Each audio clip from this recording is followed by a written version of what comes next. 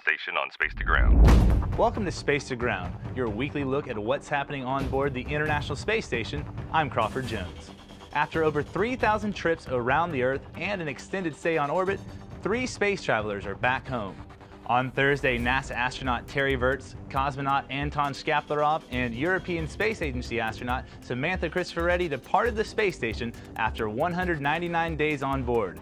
Their Soyuz spacecraft undocked from the station at 6:20 a.m. Eastern Time for a touchdown on the steppe of Kazakhstan just under 3.5 hours later.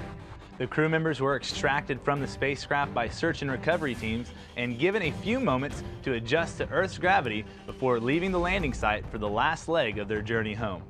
With her 199 days in space, Samantha Cristoforetti broke the record for longest spaceflight by a woman, previously held by NASA's Suni Williams. The departure of Virts, Shkaplerov, and Cristoforetti kicked off ISS Expedition 44. Before leaving, Virts handed over command of the orbital outpost to veteran cosmonaut Gennady Padalka, marking the beginning of his 4th stint as station commander, an ISS record.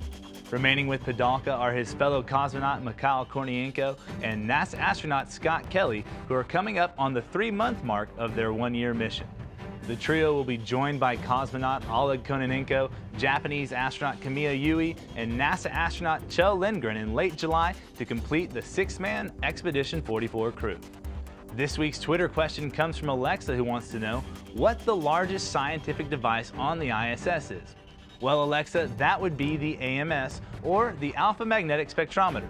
The state-of-the-art particle physics detector was delivered to the station by Space Shuttle Endeavour in 2011 and has measured over 65 billion cosmic rays since, on its quest to help us discover the origins of the universe.